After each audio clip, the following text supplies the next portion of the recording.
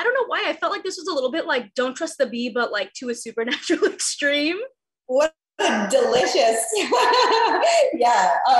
I love any opportunity to be like, doing something different and over the top. And this character was just like too much fun for me.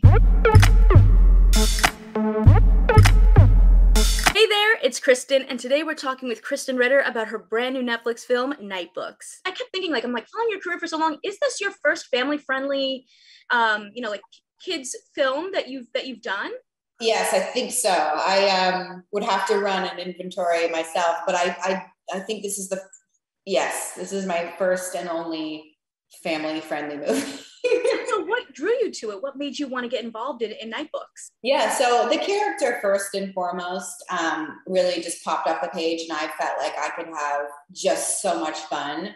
I love an opportunity where a character is unpredictable and unexpected. And 1 minute she is like deliciously fabulous, and the next minute she's funny, the next minute she's like totally deranged, and next minute she's terrorizing children. So I love the sort of, the colors that I got to play, the costumes, the hair and makeup, all of that was so delicious.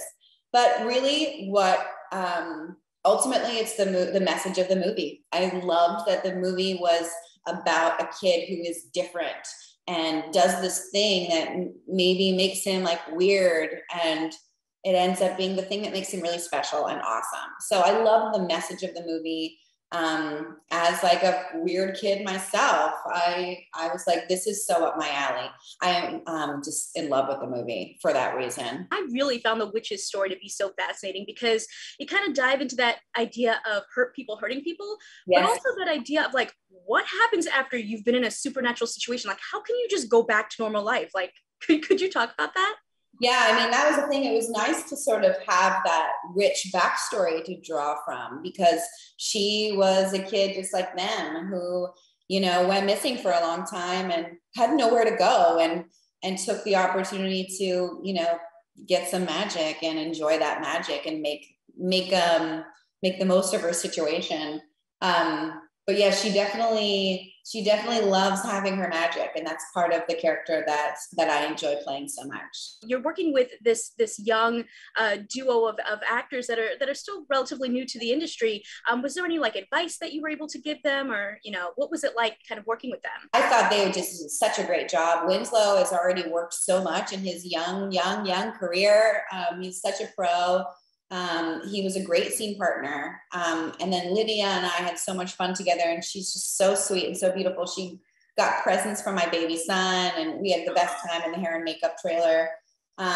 It was an interesting dynamic because sometimes the kids would turn into pumpkins at 5 o'clock. So we would then film the scene with, if they're not on camera, I was maybe acting with a tennis ball on a C-stand. So it was definitely, an interesting thing to do and during COVID. But for me, the character was always performing and always putting on this show. So it all really worked really beautifully and organically. And what I think is so great is we end in a place where there still is a little bit more story to tell if you guys wanted to do that. Would you want to come back for a Nightbook sequel? I would 100% want to come back for a Nightbook sequel, because I think that there is more story to tell, and I think it's a really rich world and a really imaginative, artistic, creative world. And I know I am dying to know what Natasha is up to when she leaves that apartment. I'm so happy for you. Congratulations. Thank you. Thanks, Kristen. Great to meet you. You too. If you like this one, you can check out more of my interviews right over here, and I'll catch you in the next one. See ya.